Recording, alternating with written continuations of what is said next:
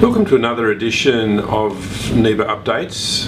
At the end of March this year, just a few weeks ago, NIBA Director Graham Stevens and I attended the annual meeting of the World Federation of Insurance Intermediaries.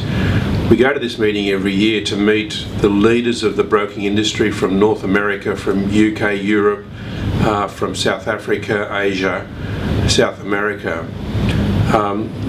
We exchange a lot of information about what's happening in the intermediated insurance market, but more importantly, we get to find out what the regulators are doing, because the regulators from APRA and ASIC in Australia, they actually meet with their international counterparts. They have this thing called the International Association of Insurance Supervisors, and through the IAIS, they actually develop what the next round of regulations will be in Australia and in other countries. So there's a process that happens on the regulatory side.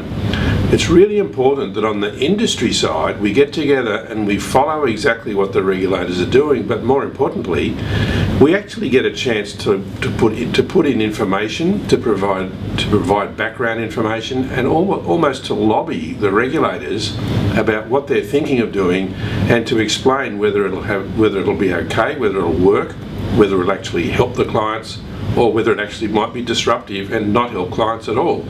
So it's a really important role that we play at the international level. World Federation also works quite closely with the United Nations, with the OECD, with the World Bank.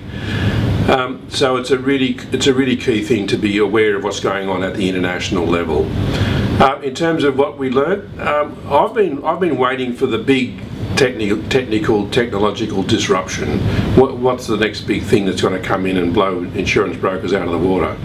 Well, I'm pleased to report that looking around the world, looking at North America particularly, I'm not seeing any significant disruption at all.